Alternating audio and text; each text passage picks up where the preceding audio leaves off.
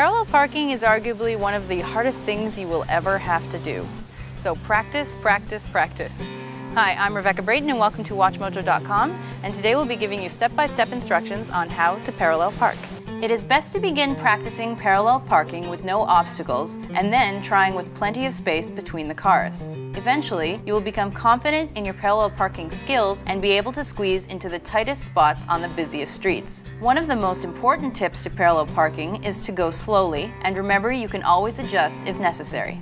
Always indicate which direction you will be turning using your signal. If you are waiting for a space that is not yet vacant, wait behind the spot while the person exiting leaves. When the space is empty, pull up beside the car located in front of your space. There should be about 2 feet between your cars, and the rear bumpers should be even. With the car in reverse, back up until your car's back wheel is aligned with the other car's rear bumper. Turn the steering wheel as far as it will go toward the curb.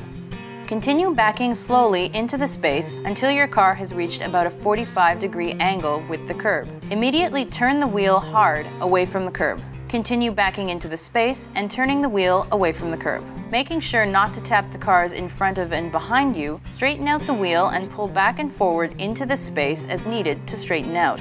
You should be roughly 6 to 8 inches away from the curb when you are done.